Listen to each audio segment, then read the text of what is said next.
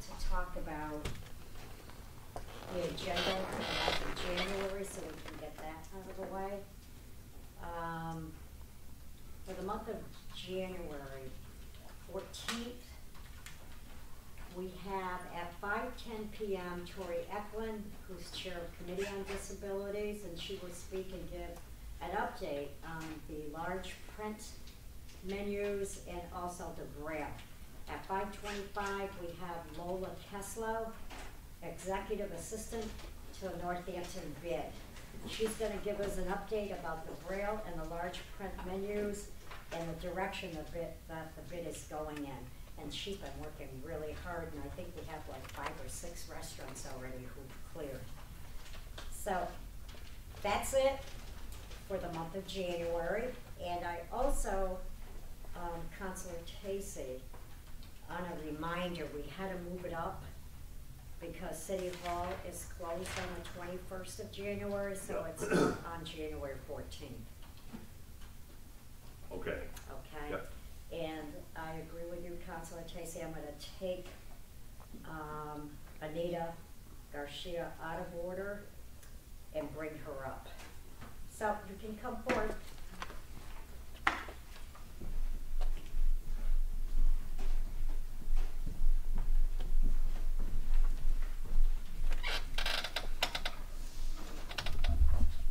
Hi there. Hi.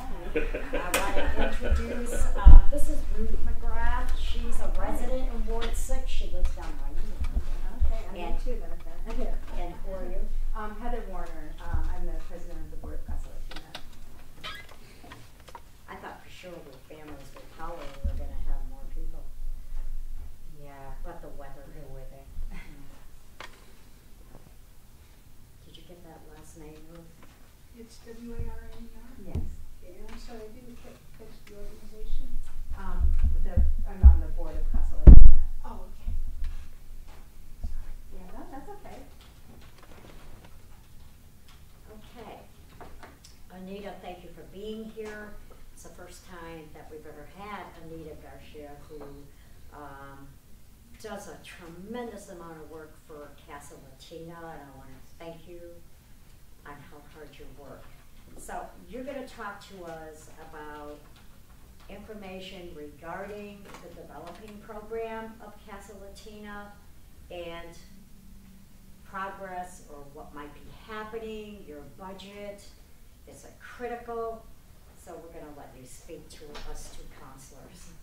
And you know Councilor Eugene Casey from Ward 7, Councilor Large from Ward 6. And we also have this video.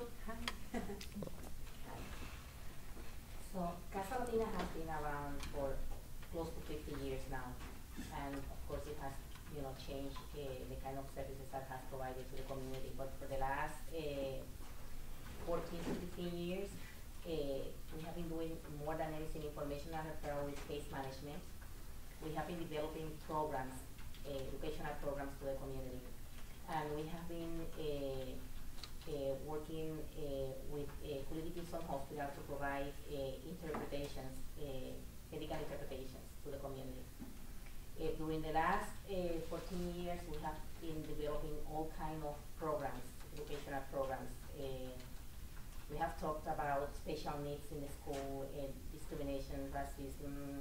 We have developed booklets of information about the services that are served in the community. And these booklets have been developed for residents. And the intention is just to provide information to the community to access services. Lately, we have developed programs to develop leadership in the community. We have we are developing a tenants association in Hampshire Heights, Florence Heights, and in collaboration with Families with Power, we have been developing programs, workshops to support the community to develop leadership and to develop skills to do advocacy for advocacy. Mm-hmm. Yeah. Just what type of programs are you developing in Hampshire and Florence Heights? The Tenants Association. Yeah. because Hampshire Heights and Florence Heights don't have tenants association right now, we have a group of residents that come to Casa Latina and have complaints about different situations that they have in the projects. They have, we in collaboration with Women's Haymarket and Community Foundation, we are developing the tenants association in both projects. And the association is for all residents, not just Latino in those. Yeah. Well, the reason I asked, I was under the impression that Florence Heights and New Hampshire, they had a tenants association. They had it a long time ago. Okay, They so had it no it. longer exists? No, no. I would Okay. say that probably for the last 10 years, they haven't had any association. Do you know why? It's very difficult to organize the community. There are people that really want to see a tenants association. There are another group of people that they don't want to see that association for so many different reasons. Right now, it has been a challenge for us to work with the community, to organize the community. We are working in collaboration with Northampton Housing Authority to do it, but and we are not going to stop. We think that probably at the end we are going to have a group of probably 8 people, around 8 to 10 people in each one. But at least we are going to have a representation of each one. So. There's 48 units at Florence Heights, Yes. and how many in Hampshire Heights? Do we know? No, we don't have it in my mind. I don't remember right now. It's more, it's more than in 48. Hampshire Heights and Florence Heights. Okay. Florence Heights is much smaller. Florence Heights has what, 12 Four- 12 buildings, 4 units apiece. Mm-hmm. Okay. And, you know, between the two, you know, the amount of support that we're getting, it still is only, I think, amounts to maybe $4,000 to $6,000 to do that huge undertaking. And so we are looking for additional funding to support the development of this tenant association, because we just have limited resources too right now. And just in a nutshell, the difficulty that you have doing this, can you explain some of the difficulty? I don't want to really go in details. Okay, It's not a okay, easy topic, that's fine. so That's yeah. perfect. Then that gives me a sense. Thank you. I thought it was something that we might be able to do something about, but it seems like it's not at this point. No, Okay. I don't think so. Okay. What I want to say, and then Heather is going to go with a lot of more information. What I want to say about Casa Latina is that the reason I really believe in the work that Casa Latina does with the Latino community in Hampshire County is because my own experience with Casa Latina. And I can be, I feel that every time someone comes to Casa Latina to request for services, I project myself, I think, in some way. Because I was at home when someone from Casa Latina 14 years ago knocked the door, 13 years ago, knocked the door and invited me to come to one of the groups to participate and develop relationship with other people in the community. And I have to say very clear, I was depressed, very depressed, because the situation that I had at home. I had 3 kids, 1 with disabilities, a newborn, and I just was a single mother. And I finished an associate degree in Holyoke Community College, and I plan to go to Smith College in September. That was in June when I finished there, and I couldn't continue my studies in Smith College. Someone knocked the door in September. My newborn was just 4 months when they knocked the door, and they invited me to come to one of the groups, and I said, "Are you kidding me? September, it's cold. I can't go outside, with my kids at 6 o'clock, 6 to 8, impossible. Yeah. Impossible for me." And 2 weeks after that, they knocked the door again. And she said, I came back because I think that you are going to, if you go, you are going to see that you can take advantage of the services that we offer. You are going to develop relationship with other women in the community. And I think that you are going to enjoy to be, those meetings. And she was so nice. And the way that she explained to me that I could, be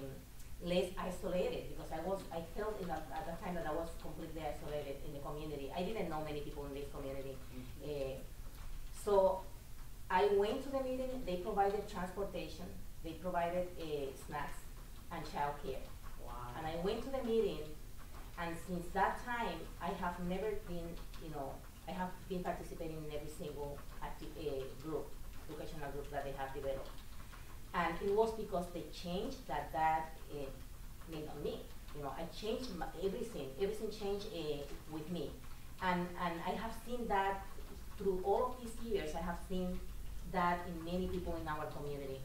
And we continue doing exactly the same thing that lady that came to my house did at that time. We go door to door, we invite people to come. When we had that interview, we talk about so many different things, and then they know, at the time, probably they don't call Casa Latina to ask for services, but when we knock the door and we have the conversations about our services, they just come to us and say, now that you are here, I can talk to you about this and about that, and they have a list of needs that we can work together and resolve. And then they come to Casa Latina because we invite them to participate in these programs. And every time we develop a group, we see that people in our community develop relationships between them. I can tell you about so many people in the community that I know that they have met in Casa Latina during these groups, and they have a very strong relationship, and they support each other everywhere after that little year. So that is what makes a difference. How many would you say that you work with on a weekly basis? Well, a weekly, I don't have, but today is Monday. Start with annual. I would start with it today. I had 2 people in the office today to complete forms for field assistant. And then I received 3 calls to coordinate appointments. I received 1 call of someone that is going to provide some, she's collecting clothes, and she wants to know who in the community can meet that. And then I had another call for someone that needs to complete some documentation, and she got an appointment. So 2, 3, That's 7, 8, yeah, around 8 people today. And then I got a call from Valley Medical Group that it coordinate some services for someone in the community. That was just for today, and I was not in the office the whole day today. Now, in your office, it's just the 2 of you? No, I'm just on the board of directors, so I'm not employed there. Okay. So who works with you? Lilian Torres. And then there's also, Do you need the spelling on that? Oh, yeah. Lillian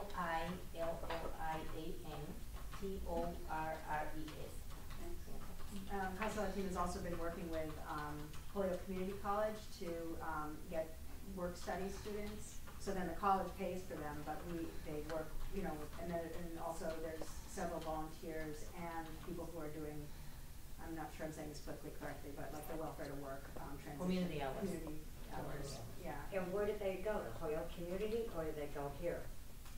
No, they work studies. They are students in Holy Community College, and they come to work in Casa Latina. I gotcha. But Holy Community College pays for them. Yeah. And then the people who come through from the transitional assistant, they do the hours in Casa Latina. So that is a lot of support. And how many are on the board of directors? Currently it's growing. We're getting some new members, and we're open to having some more members, but I think currently we have 8 members on our board. Who are they? Oh, so we have, myself, Rose Cabrera works at Northampton Montessori. I thought that name sounded familiar. Yeah, she's Otherwise, delightful. would you give me a list of the spouses? Sure, yeah. And Marie Aguilar Gual, she works at Smith College. Lou Franco.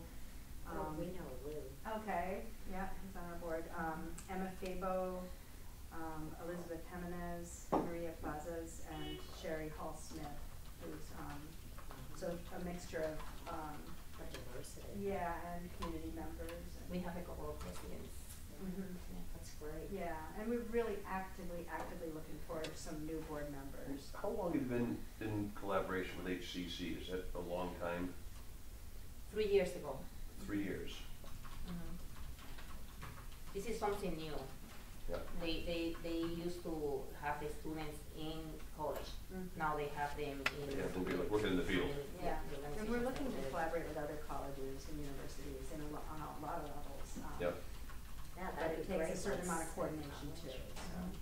Mount Holyoke. I just wanted to ask you, anything with UMass at all? We have worked with them. It's not easy. We have had students that Knew you were have. gonna say that's not easy to work with UMass.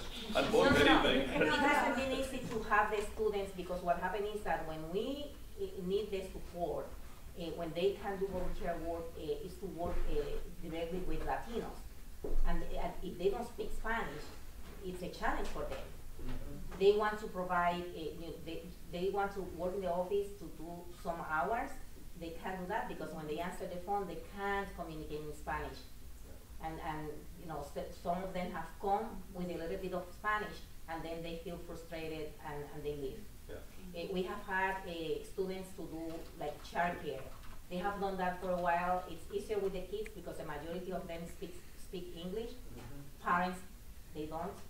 And that is the situation. When they depend the work that they can do.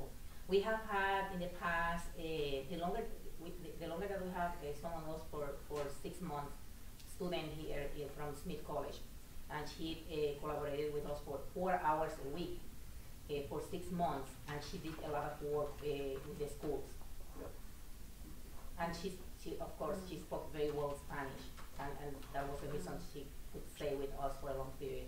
So then it's just you and another person in the office, that's it. Right now, Okay, it's yeah. just 2 employees. Yeah. How is your finances to run your program? We have exactly to cover the needs. Next As far year, as when? well, So our operating budget is under 200,000.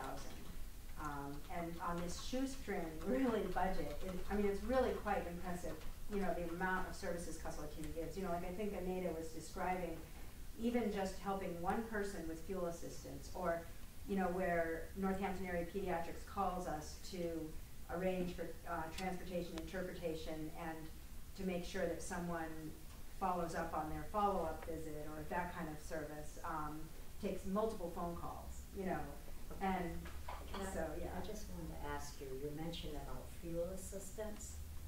Are you working with community action on the fuel assistance? yeah. Okay. Yeah, there's actually, I was looking at this because Anita just gave it to me, this list of collaborators. And the thing that impressed me most, you know, like a lot of people say, oh, we collaborate with these, you know, 70 people. When I looked at this list, I'm like, yes, actually, that is a direct, ongoing collaboration. You know, these are all like really, you know, really people that we do collaborate with, you know, probably weekly, you know, or something, a lot of them. So it's, Yeah, like a for lot of example, people take advantage of the sort of type of service and referral and information that Casa Latina can give. And one of the things that we did, actually, we had a Blue Cross Blue Shield grant recently to look at the healthcare system and how it serves Latinos, and then how to increase the sort of quality of care for Latinos and access. And I mean, I think one of the things that we came out of that realizing is that we're actually providing, you know, there's a lot of Latinos in this community that would take their services out to Holyoke if we weren't here, to bridge them between their health care provider and other things they need in order to get there and to understand, you know, whatever diagnosis or what kind of medications and follow up. And so we're doing a really high level of case management, and it's at this point kind of a free service to health providers. So one of the things that we're trying to look at as our budget just gets, you know, I mean, really the grants, it's so tricky for us right now because grants are much more competitive. There's so much fewer of them, and the Latino population in Hampshire County just isn't that of Holyoke and Springfield, who we're competing with. Okay. So it's just tricky. The grants that we used to get to sustain ourselves, like a DPH grant for $100,000 a year, or you know, or the EOHHS grant for, you know, 75 or 100,000 a year. We're just not getting those anymore, and so we count on the support that we get, say, from CDBG in Northampton, from, you know, United Way, from from Community Foundation, and even those people are getting squeezed, and so our grants get smaller. And I guess the thing that, and you know, hopefully part of the reason why we're here is to say that, you know, in some ways, the services that we provide the Latino community are also benefiting organizations and agencies and healthcare providers in a way that I don't think has been measured entirely. So that if we weren't here, it's likely they would actually lose their patients, some of their patients, or they would have many more missed appointments. Or, you know, so I think the impact is not, there's not an appreciation for the service that we're providing free to some of these, you know, more or less for-profit organizations, you know, or non-profit organizations that are maybe thriving. So we're trying to look at ways that we can provide fee-for-service in that kind of thing as we're struggling to stay vibrant and healthy. Latinos live in Northampton, Florence, in our city. Leave? Yeah. You have that, you don't have Well, that see, I think I broke it down county-wide, and, you know, one thing that, oh, where did I put it? Oh, boy, I'll shuffle through all my papers here. Why am I not seeing it? But I can tell you. There's about 7,500 Latinos in Hampshire County. In Hampshire. Yeah, and so that seems really, somehow really small when I think about it. It's about 5% of our population. Most of that, oh, thanks, most of that, most Latinos live in Amherst or Northampton. So that's about 5%? Yeah, of the overall population in Hampshire County. And maybe a larger percent of Northampton and Amherst. I think it's about 7% in Northampton because there's more living in there. And then, you know, like for certain schools in Amherst and Northampton too, like Jackson Street is 26% Latino, and almost half minority if you include other minorities. Yeah. Yeah. And it's growing. I mean, I think from 2010 to today, the increase was from 3% to 5%, and we know that's only going to continue to grow. That's about a 43% increase. Have you ever thought of fundraising? Have you done Oh yeah, fundraising? I mean, I'd say, how to describe this? We actively are trying to figure out ways to do very successful fundraisers. Unfortunately, we just can't sustain the organization through like bake sale type fundraising. You know, it's not enough. We need some larger pots of money to sustain ourselves to even be able to go after a $5,000 or $10,000 fundraiser. Our board is small. It's a very active board that oftentimes helps write grants, you know, steps right in and does some of the work if we need to. But we need to beef up our board more in order to, we don't have, I'd say, the capacity right now on our board to do a large successful fundraiser. We've done a couple of dances which we consider to be those type of activities that would be large and successful. We promoted them widely, and to be honest, we did pretty well. In 2 years we raised, I think, $4,000, but our cost to do it was about $2,000. Another year we kind of broke even.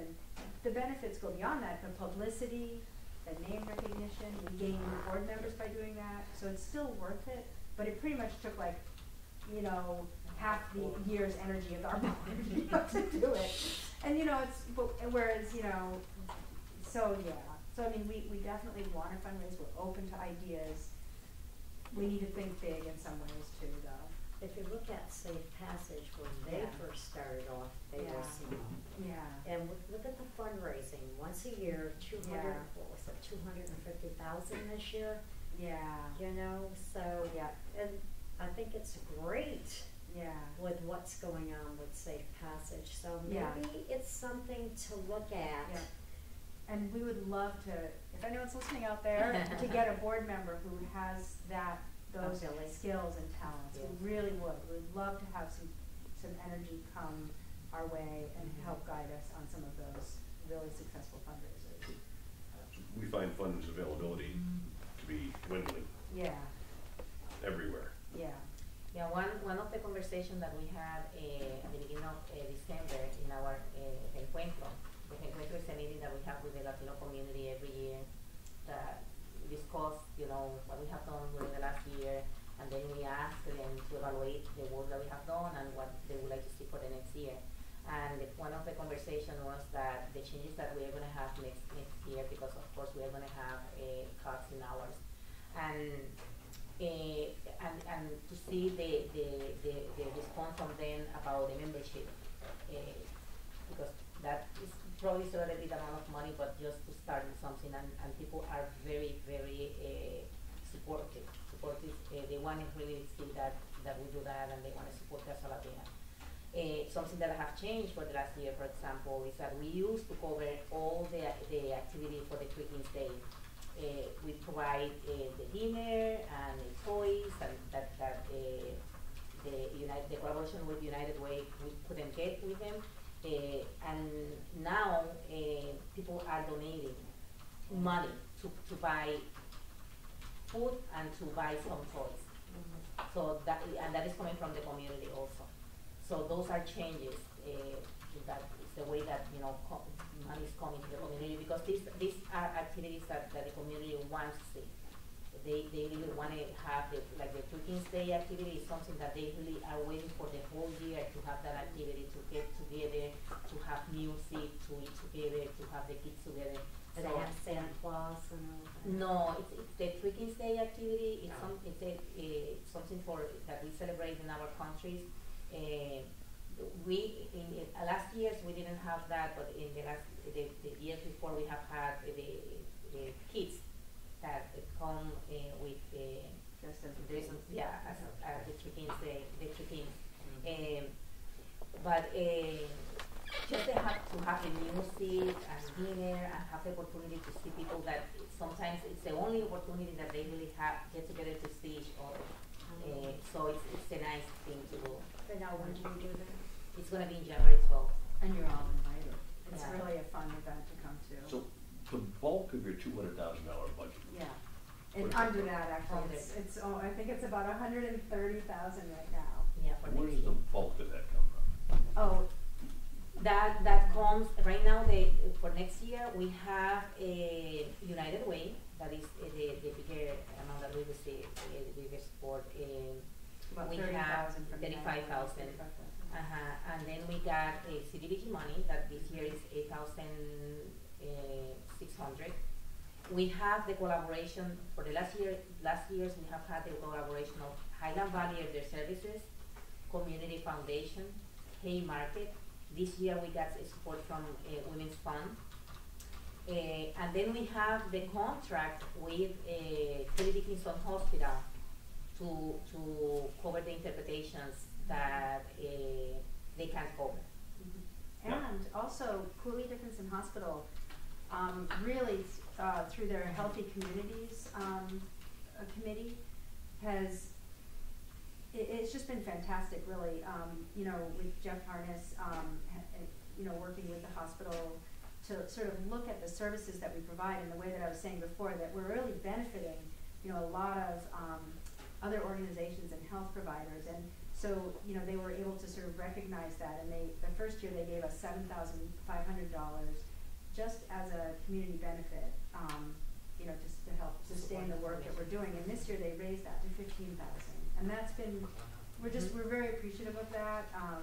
As having a huge hospital institution right here, it's really nice that they value what we're doing and are showing that. That's precious. Yeah. And I don't see it here where it says Commonwealth of Massachusetts, gives you so much money. Okay. Right. I see Mass Health on here, Department of Mental Health.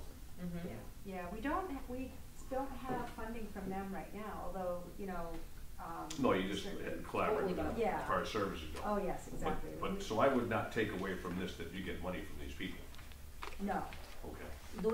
During the I past mean, we these have. No, associations. oftentimes we're providing a service to them, That's. but we're not getting okay. money. But during the past, we had a contract with Mass Health, Yep. Yeah. and Particularly with the new healthcare reform, Yeah. We spent 3 years working on that transition with the Latino community. I'm trying to wrap my head around how you actually survive. I know, and do the incredible amount of work that gets done. I mean, that's the thing that blows me away. I don't think people really know how much you work. Yeah.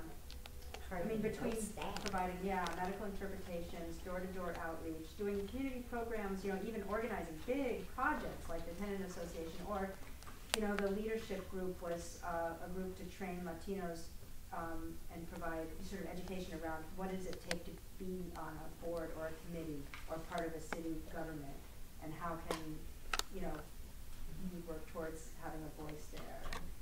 Really, really good work, January 12th, where is that going to be held?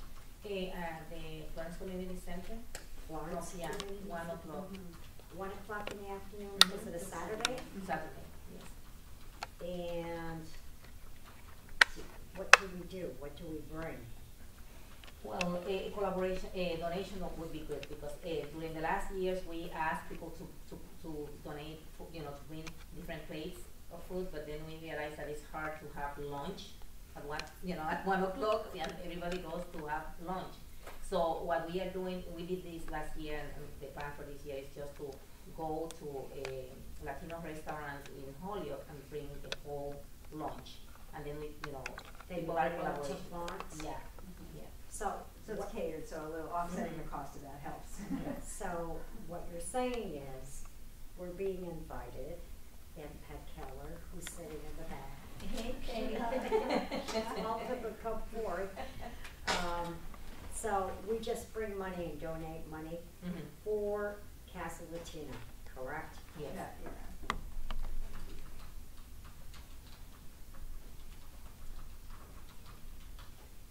And it's a really great event. And can I give you a suggestion? Mm-hmm. Why don't you, when's our city council meeting, the 3rd of I January? don't have it in front of me. Council? Yeah, just the 3rd. Wait a minute, 5th. No, you're right, 3rd and the 17th, yeah. yep. Oh, you're good. So on the 17th, I'm feeling I know what your suggestion's gonna be. The 3rd and the 17th, Yep. he's good. I would suggest January 3rd, because this is gonna be on the 12th, which would be the week before this occurs. Come to city council. You can either have a choice of open public session and let the public know what you're doing and donations of money. Okay, if so, you could also ask Bill Dwight to have the both of you be set up on presentation. Okay, where you can give like a 15-minute presion right here, right on the floor. I would highly suggest, Yeah. Peg, wouldn't you think that would be good? I mean, I think last year we had over 300 people. So people are turning out, they're Wow. coming. It's huge. I think what's exciting is when people How from did the you community. fit 300 in Yeah. there? Some of them were small. Outside, depending on But I think what's exciting for us is for people who don't get exposed to the Latino community in the same way, and especially the hard to reach low-income Latino community, who work in our kitchens and who, provide services for a lot of people here, but aren't the visible majority. It's great when people come and meet and just experience. Oh, they're great. When we went up to the Yeah, and Florence so Community especially- Center, Right. look at the food they had, Eugene, when we were up there. Yeah. It was good. Yeah, very welcoming and. Yeah, so I mean, we do invite you, and we invite other people who, really would like to network, and for any Latino community that doesn't know about it already, but, it's, And it's socializing. Yeah. It's getting to know the Yeah. community. and it's good for people too to see, important people from the white community come out and show interest and Exactly. care, and, That's why I highly suggest you get a hold of Bill Dwight and tell him after this meeting that we highly suggested you either come to open public session or either go into a presentation that night.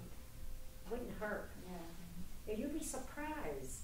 People watch. And there might be people out there who would say, I cannot attend it. I'm telling sometimes business owners and say, hey, I'm gonna send them a check. Yeah, Every bit helps. yeah. Yes, it helps because what happened is that during the past when we started to develop this activity, when we received the toys from United Way, normally we could cover almost every kid. Every kid. So we didn't have to buy additional Well, how do you toys. know how many children? We connect every single family. They call us or we call them, and then we have a list of every family with the kids under 14 years old, with names and date of birth. And you wrap them and everything?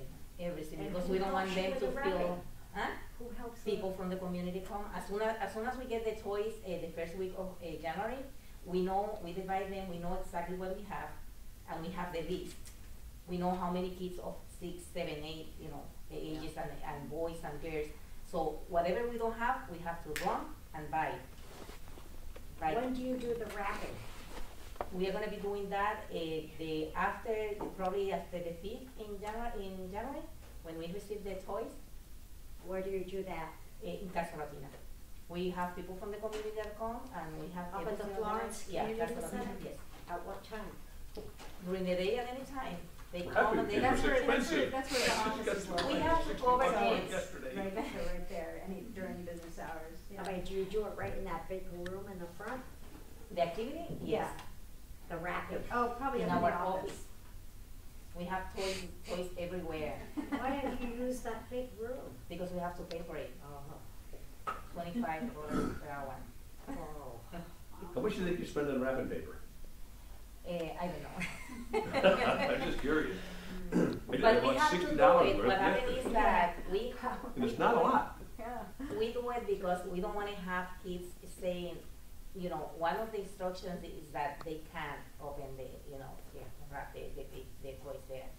We don't want them to be uncomfortable because, they wanted another toy and they couldn't get it, and so we want to be sure that everyone's going to be happy. So what we do, we have lunch at 1 o'clock. We have activities, and then at the end of the afternoon, we give the gifts to the parents, and we request them to wait until they got home to open them. So they don't They open it no, there. they don't do it. They are very good with that because we say very clear, we don't want anybody to feel uncomfortable if they don't get what they are expecting to receive, because these are, this is a present from our heart, it's not something that it's gonna be, so. So what does it usually cost? What is it per child? What is the price that you say? Around $10. Some of them are very good. You know how it is, because these are donations that are done for Christmas, and whatever is left after, I don't know exactly who is responsible for that, to deliver toys for Christmas here, but after that is done, whatever is left comes to Casa Latina. Oh. Yeah. And some of them are very good toys, but others are not as good, and we don't want them to be like. Right. Anita, what time on January 5th does your office open where you start wrapping the gifts? Well, I have to wait for a United Way to call me and tell me, come for the toys. So it could happen at any time after New Year. Okay. And normally it's the first week, because they know that we are going to have the activity as soon as after the check-in, that is January 6th. The celebration is January 6th. This year is Sunday. So for that reason, we are doing it the 12th, because we need to have enough time to wrap up. Because I think I'd like to help you wrap. You're invited to come. Would you like to help? I can call you at the beginning of I'll January. have to let you know. It depends what's going on with my leg and everything else. I call you, I will let you know, and if you would like to come. We normally have, sometimes 6, 7 people from the community Wow. doing it together, yeah. And like say, if we wanted to come at 9:30 or 9:45 in the morning, we could do that for an Exactly, hour to 2 yeah, hours exactly, yeah. during the week, Mm-hmm. correct? Mm-hmm. But, And then, oh, well, I was just thinking, I was kind of going back to what you were saying about, you don't know how we do it or how we stay open, and to be honest, we're worried of going forward, unless things begin to change a little bit. All of the things that we do in the community I mean, Casa Latina has been around for 45 years. You know, it's changed even longer. It's changed, it's morphed. It started, you know, as a very cultural center, and then 15 years ago, you know, it was very identified basic need, the need to help people with basic needs, and you know, it's kind of gone in the health and human services direction, but it's been here for a really long time, and the idea, and we sort of know that there's no way that this organization can just close down. Like, what will the community, it's like, it's sort of That would be a unfathomable. disaster. It would, but we also are at a very critical point right now, so, you know, it's like we can do a fundraiser, we could raise, you know, I mean, really a lot of the good successful fundraisers take years to build, but we can work towards that.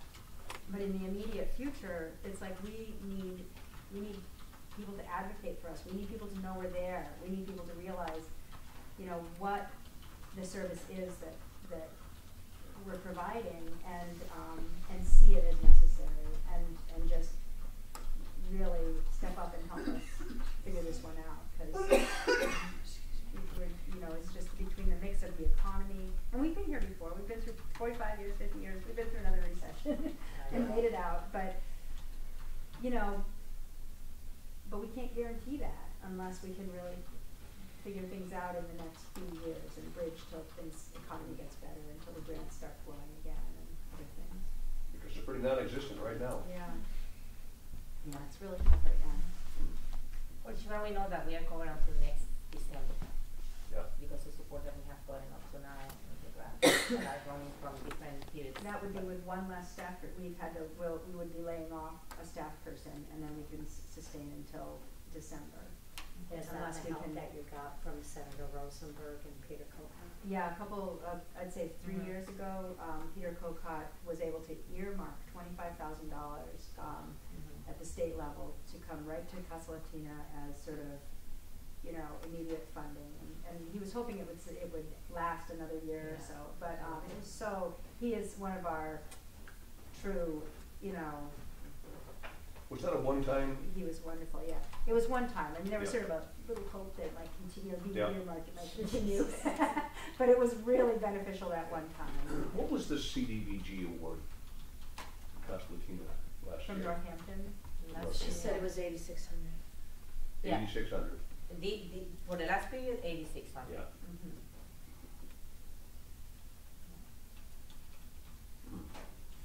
I think before, what was it before that, 12 something? 12,000. I think it was 12, 12. one time we got 22. Wow. Back Yeah, in one the time old we got days. 22. When we, Yeah, and I think that, you know, the point is that what we have seen is that when we have really needed, it has been a very, very difficult situation, we have gotten the support from CDBG, United Mhm. Way, Yeah. Community Action. We don't have any support right now from Community Action, but Community Action has been so good with us for many, many years. And we know for sure that if they got any grant, they have us in mind. Mhm. You know, they It's- are always thinking about the way that they can, you know, work in collaboration with us. Mhm. But you know, and then we, you know, Anita has worked with the schools for many years and worked with the housing authority and helping them, you know, look at how business is done, and I think influenced the hiring of a bilingual person, and looked at their forms and, you know, helped to get them translated. And so it's like there's a return service, you know, it's like, which I think is just nice. And again, just I'd like people to know that investing in Casa Latina, the investment kicks back, you know, and you get something for it, you know, there's just really concrete work happening. Now, with community actions, I mean, you worked with the former mayor, Mary Claire Higgins. She's the executive Yeah. director. Have you sat down and talked with We her? have Yeah. continuously, I actually belong to the board of community action, and so we have a very good communication all the time, and it's Good. just that they don't have any grants right now that can. No, because, you know, they're restricted also. Mm-hmm. Because the last I talked with the executive director, I mean, it's bad this year. They got people asking all over the place for fuel Yeah. assistance.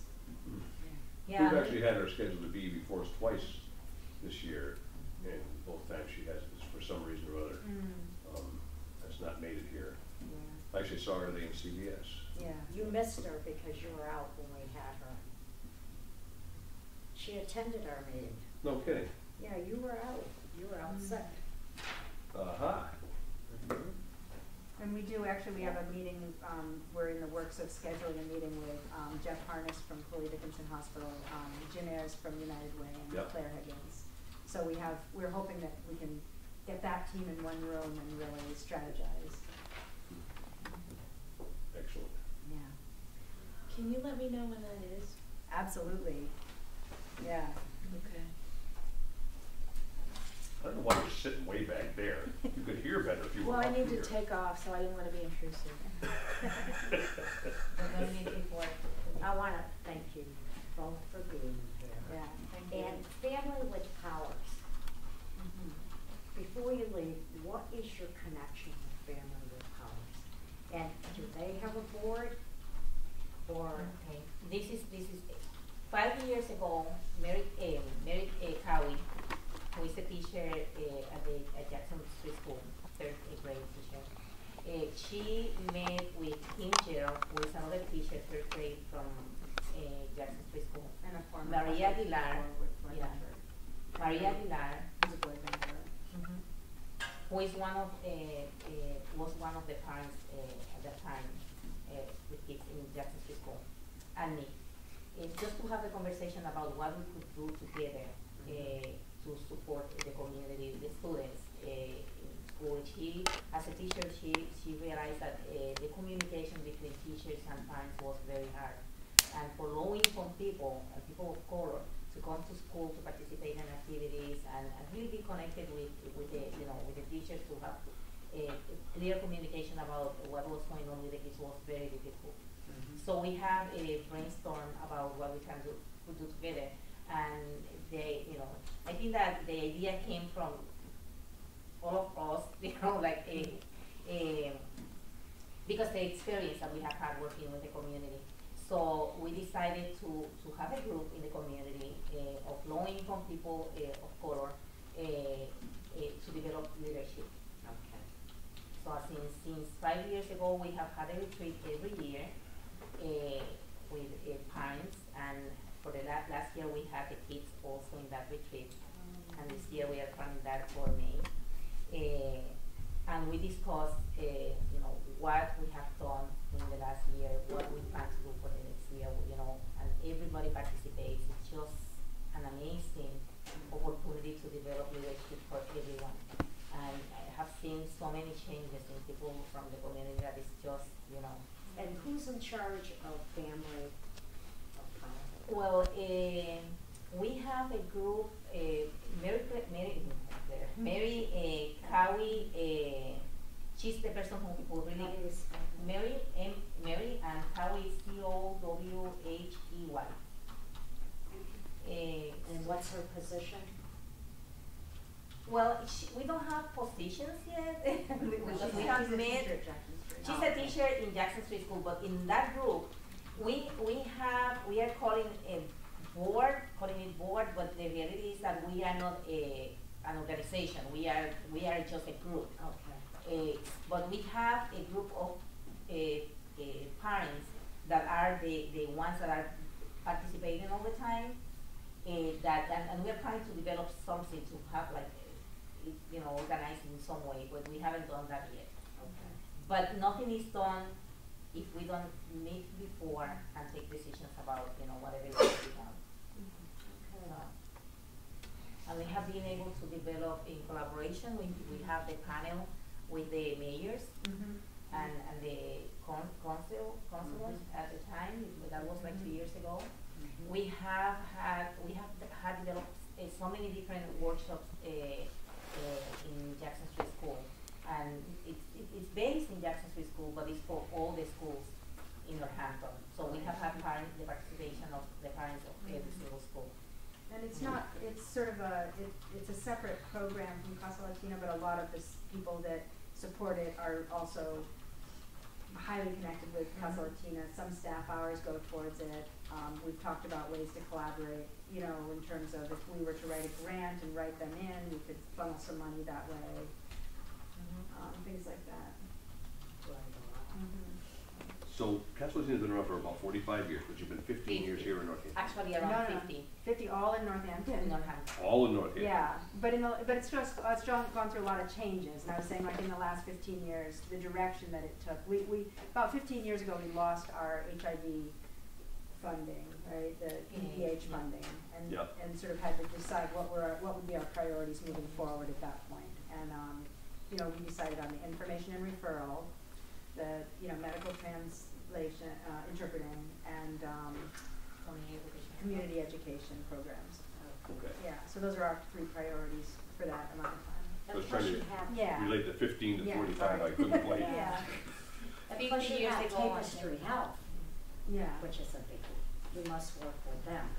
yeah, I'm sure with the referrals and stuff, yeah. Although another thing that we're kind of looking at is like, are there organizations that can write us into grants that they might be writing? Not that there's a ton out there, but if they can serve one part of the community, but we can help them serve the Latino community and strengthen their grant, while at the same time, just building in a little bit for us to provide that service, What What do you about understand our service CDBG will have another hit this year?